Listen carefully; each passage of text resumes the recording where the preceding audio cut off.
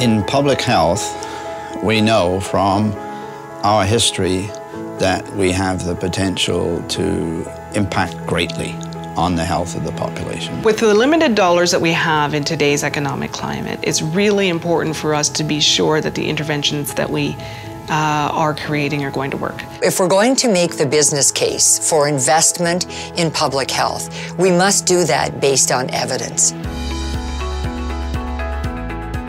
Quand on parle de prise de décision fondée sur les données probantes, on s'éloigne un petit peu d'une décision basée simplement sur notre expérience ou une décision basée sur notre jugement. Donc, on complète cette réflexion en allant chercher des données scientifiques, des données d'études, de façon à enrichir notre réflexion et à bonifier notre décision. What we need to do is to use the best evidence, the most valid evidence we can find, because better evidence, better decisions.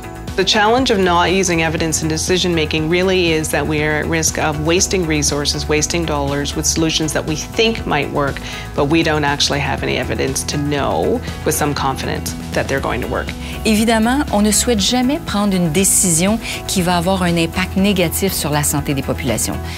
Avec ou sans argent, on ne souhaite pas faire ce genre de décision. Mais si on ne fait pas attention aux données, si on ne fait pas attention à ce qui a déjà été reconnu comme efficace, on pourrait déployer des interventions qui ont peu ou pas d'efficacité.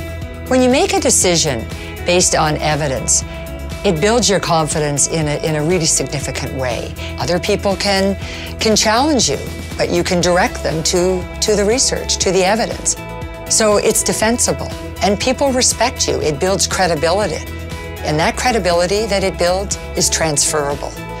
People then understand that if you embark on a new initiative that's informed by research, the uptake will be greater because people understand that you are a credible organization. And it also, I believe, heightens the accountability that we have for population health outcomes and for wise stewardship of health dollars that are coming into the system. I would not have the confidence, I don't think, to practice as a public health specialist if I didn't have a sense that I could understand and rely on my understanding of evidence to create the best outcomes for communities. Ultimately, that's what I'm charged to do as a medical officer of health. So I think communities benefit tremendously when evidence is used in decisions that are about them.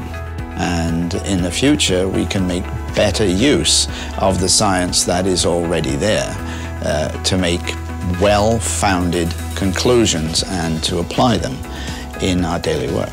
Donc, quand on est une petite organisation, même si on n'a pas les moyens nous-mêmes de conduire les études ou de faire les revues systématiques, on peut toujours consulter les organismes dont c'est le travail que d'être à l'affût des données, de faire des nouvelles études, de faire des nouvelles enquêtes, de synthétiser l'information et de la rendre disponible.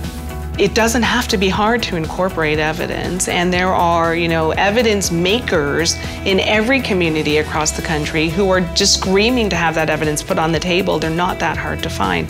The other thing is, I think the cost of not using evidence and making a mistake in those interventions is too high to ignore.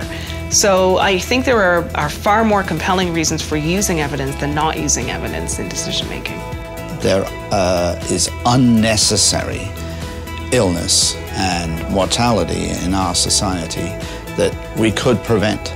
We can use evidence to find the most effective ways of preventing disease. When you have this opportunity, seize it. Go through that door, because I think it can be a time of change in your organization, and you're not doing it alone. You're able to optimize and capitalize assets that others are offering you, and knowledge and expertise.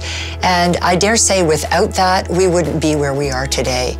I think there's another value added, which is the confidence that the public can get, because evidence should be transferable, should be transparently available so that the public can look at it, see for themselves that the evidence is there. That boosts their confidence in the decision. It ultimately boosts their confidence in the decision makers as well.